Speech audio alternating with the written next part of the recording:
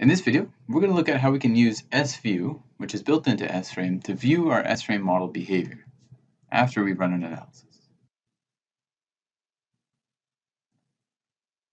So as I mentioned already, S-FRAME actually includes SView by default, but you can also download it free of charge from our website and use it without an S-FRAME installation.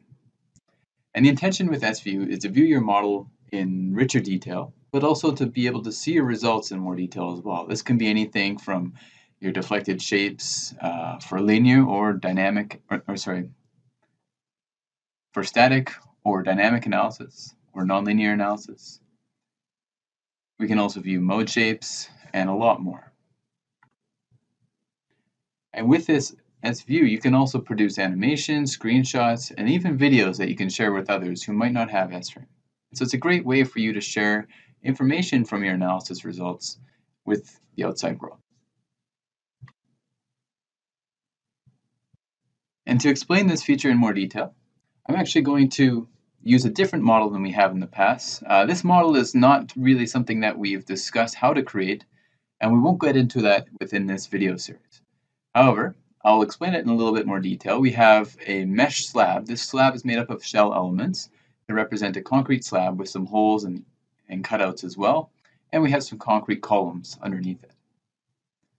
Now I've already ran the analysis, so I've got all my results here, and I could look at different results within S-FRAME as I'm used to doing.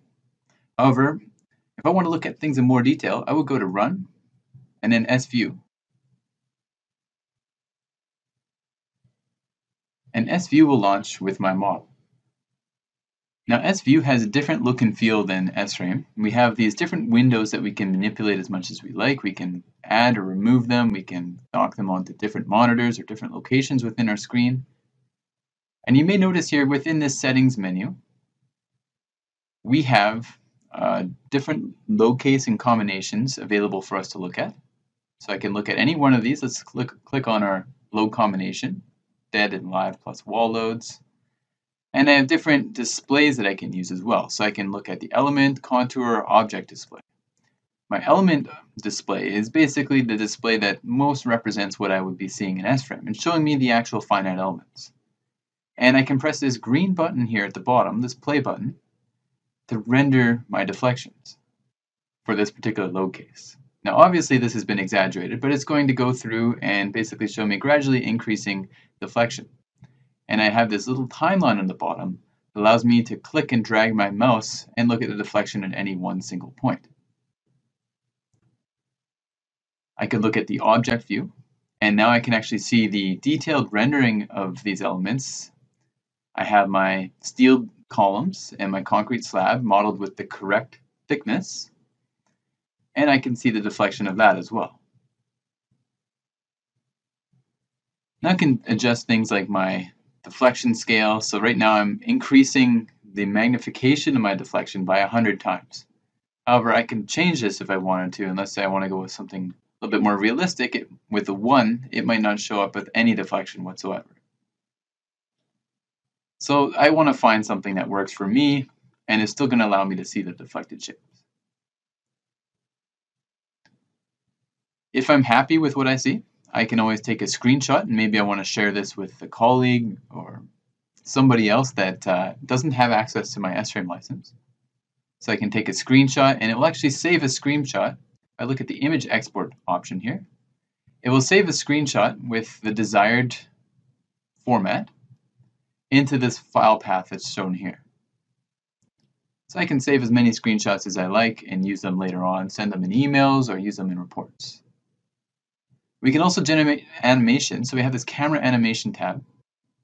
And here I can generate different types of camera animations. I can click on the add button and choose what type of animation I'd like. Would I like a stationary animation, an orbit, or perhaps path animation? I have these different options available to me. So I'm going to choose an orbit option where the camera is going to orbit around my model. And here I can adjust some of the parameters. So I'm just going to increase the size of this camera animation window so I can see all the details. So I've chosen a radius, and I can always change that if I want. Maybe I want to use a 20-meter radius, and maybe I only want it to go 180 degrees around my model. And I can choose where I'm looking at and the position of my camera currently.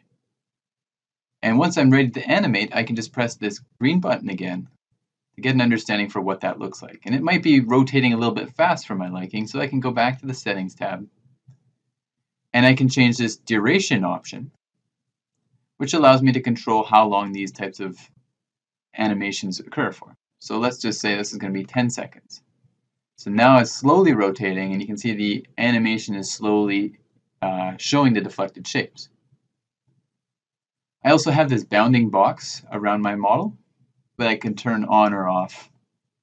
To display this or turn it off, I just go to the visualization field here at the bottom of the settings menu, and I can say show and don't show me the bounds. And now that will get rid of that. And if I wanted to, I could produce a recording. So we have this video recording option, which actually does require a separate license from the default, but we can generate different types of video recordings. Or we can just simply save this as an SView file, go export.sview, and then we can make this available to whoever wants to view it in their own SView. So think of SView as a way to view a read-only S-FRAME result file.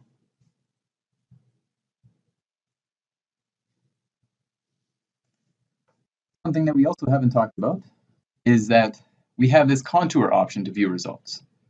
So if I wanted to view the contour results, I can display what type of coordinate system I want to review them on, the type of result I'm interested, force or stress, so I'm just going to choose force, and then the actual result that I'm interested in.